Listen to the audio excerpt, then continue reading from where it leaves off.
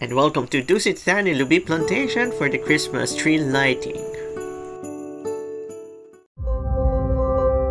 Hi guys, welcome to Joy of the World.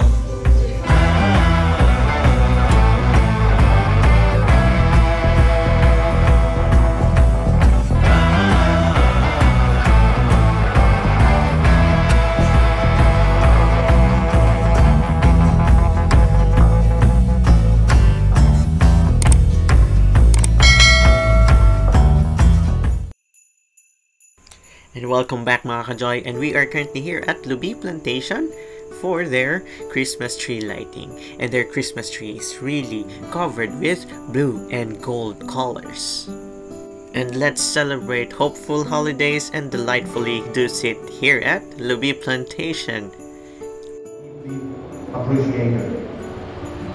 Lending a hand to each other never fails upon lifting one's spirit. It gives us hope and hope. Miss Mia, I'm sorry na hindi ko ma-memorize yung name ng personnel dito sa Lubi Plantation. To all the guests, to all the Lubi Plantation crew, can we say to each other, good evening? Good evening! It's a golden time for us to gather together for the Christmas lighting. It's actually based on Mia's information. It's the first ever Christmas lighting ceremony in Dusit Thani Lubi Plantation Resort. So this is kind of historical, right? So palakpakan yung andito ngayon. Because this is a very warm gathering for each and I'll be looking forward for more partners around here tonight. It is my pleasure to introduce to you our CSR partner for the holiday season. Talking about standing tall amidst challenges, the inspiration for this year's holiday partnership was rooted from a common perspective. That's passion and commitment. The Philippine Eagle Foundation has been very instrumental in the biggest of ways in raising awareness in the conservation mission and educating communities. It has been immensely affected during the pandemic, but has remained steadfast in its mission and vision. We are supporting the Fruits for Feathers fundraiser, sharing the wonderful artworks of our artists to our guests. We are also having the PEF merchandise displayed in Dusit dito and here in Dusit Thani Lubi Plantation Resort for the whole month of December.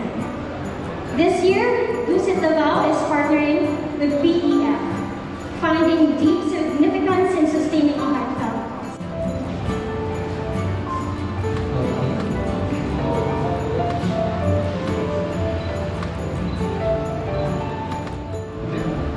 Ten, 9, 8, 7, 6, 5. Count down with me, guys. 4.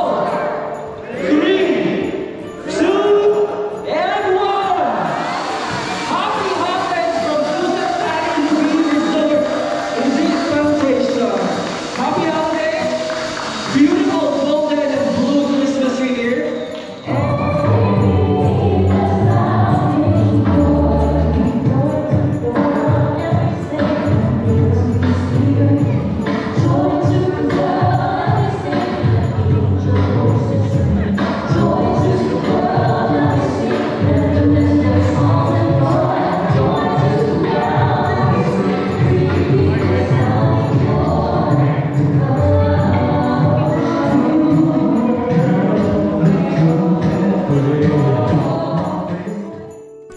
And it is indeed a celebration and with a cause. And yes mga ka-Joy, we are going to have a very hopeful holidays and delightfully Dusit.